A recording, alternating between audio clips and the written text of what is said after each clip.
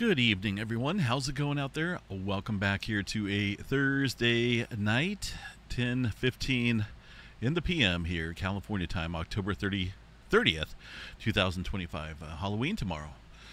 Latest activity shows a 3.2 earthquake here. Looks like around New Zealand, North Island, New Zealand, picking up on that latest quake on the globe. Going to start off here across the west coast. Not a whole lot of movement up into the Pacific Northwest for now. Northern California is seeing a little bit of uptick out here, including some earthquake activity in the last hour near Shingletown. That's north here of the Battle Creek Fault. Also some activity there around the Clear Lake Volcanic Field. Geothermal operations there. Not a whole lot of activity here across the Cascadia subduction zone for now. I was just looking at the tremor counts out here, and they are going down. About 45 tremor counts there across the southern coast of Oregon. Fairly significant drop compared to what we've seen here in the last month. Earthquake activity not too active up there for now. Here across the creeping section of the San Andreas Fault, we've got a couple earthquakes in the magnitude 2 range. Nothing major going on here across Southern California for now. The latest quake above 2.5 has it out there in Nevada with a 2.8 magnitude earlier this morning. For Yellowstone National Park, looking at some movement stirring up throughout the day as well. These magnitudes are roughly about the same as what we've seen here in the last couple days. A little swarming going on here across the Mammoth area of Yellowstone, also down there across Lake Yellowstone, or Yellowstone Lake. Got about 70 earthquakes here in the last 7 days. Pretty decent uptick. Here in the last 24 hours, still shows some microquake activity here around the Mammoth area. I don't know if they got their map fixed yet, but let's go over and double check that. I'm not counting on it, but let's take a look here. Nope. Still from the 24th. So, same for the majority of these out here. Let's take a look here at the Yellowstone overview real quick. See if we can even spot anything on there. It's annoying because the amplitudes are just not all that impressive. It looks like that one's amplified here. I wonder if they're listening in on the videos. I'm sure they are. The amplitudes look like they're elevated, but at least on a couple of them. But the data, there's still no data showing up on any of these. If there's some earthquake activity here, it should have been showing up. All right, let me go back to the last runtime. Yeah, it looks like they actually adjusted some of the amplitudes there. But I don't see anything showing up on them. Maybe I still think the sensitivity is off here. There's something that's not showing properly. Either way, still some smaller microquake activity there across Yellowstone. We'll continue to check back there, see if the USGS gets their seismograph stations updated. Another earthquake out in Kansas this afternoon. Wilson, Kansas, 3.1. Nothing new to report across here. Got oil fields booming with earthquakes. That's just typical. And one little lonesome earthquake there in the New Madrid seismic zone from, excuse me, earlier this morning. There's that 5-pointer up in Alaska. A handful of smaller quakes around that region following that event. Nothing big. I don't see any further uptick there across the Alaska region for now. Looking at newer data here in the white rings, it looks like around the Nankai Trough southward here along this subduction zone leading to Japan. There's a little bit of an uptick going on. There were some 4s throughout the afternoon. Also the Philippines area southward into the cluster zone. Pretty active out here.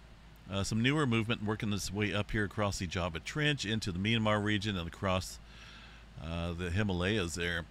Got some activity stirring up. Nothing big, just a handful of smaller quakes. What is noticeable though is another uptick there across the Turkey area. Quite a bit of swarming stirring up there. It's been a pretty active couple months there in this region. I still think there's something bigger brewing out there. Atlantic Ocean pretty quiet. South America, some newer quake activity here across the Peru-Chile Trench south. I don't see anything big going on. Same for the Middle America Trench. Just kind of a Yeah, kind of a moderate day here of earthquake activity. If we look back here with the largest magnitude here in the last 24 hours, that's going to go to the 5.5 along the Kermadec Trench, Kermadec Islands region. That's a pretty significant deep earthquake there at about 200 miles deep into that subduction zone. That's a deep one. Is this a new quake or is this an older one? I think that's an older one. The 4.2 up there. That's the one I'm just talking about, right? No, I take that back. The 5.5 is right up here. Yeah, it's been a long day.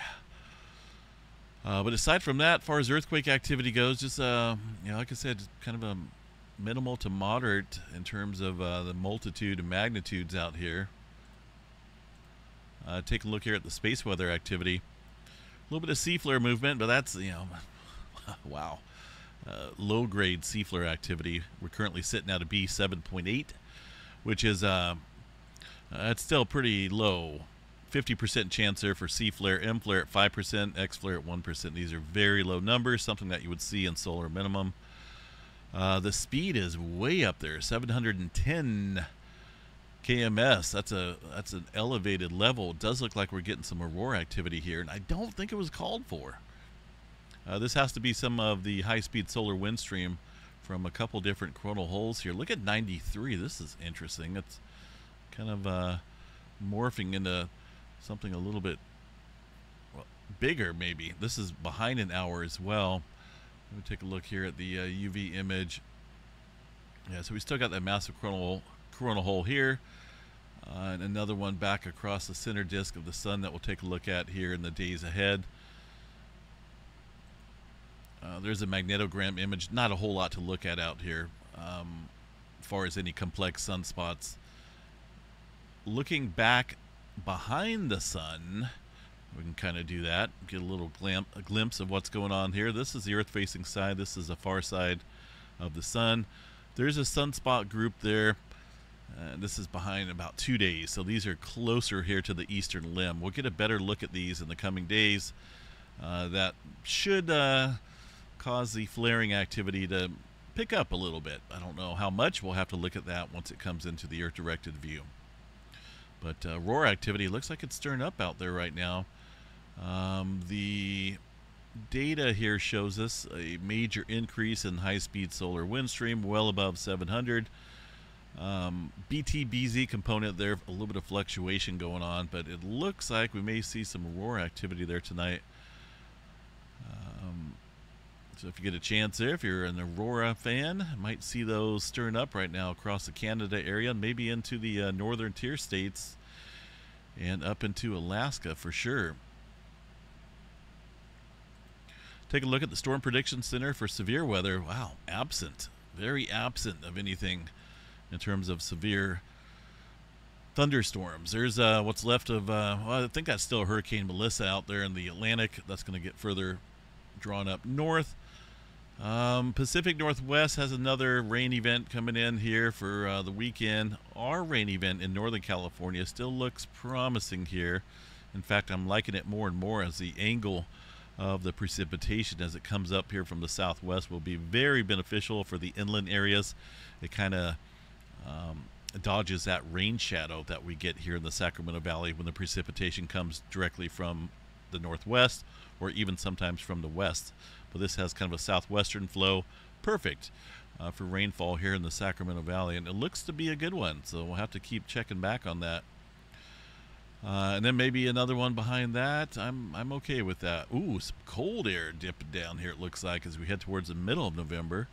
I'm okay with that as well. Bring on old man winter. I'm ready. I got plenty of socks. plenty of thick socks. I'm a guy that wears the thick socks anyway. I just prefer it. All right, let's see if there's anything else going on here, folks. Seismograph stations out there. Surprisingly, the California ones are offline, but hopefully they come back. They look pretty quiet for now. Have yourself a good one. We'll see you guys out here tomorrow for the Halloween morning update. And then, of course, we'll get the Halloween evening update as well. Have a good one. Stay safe out there.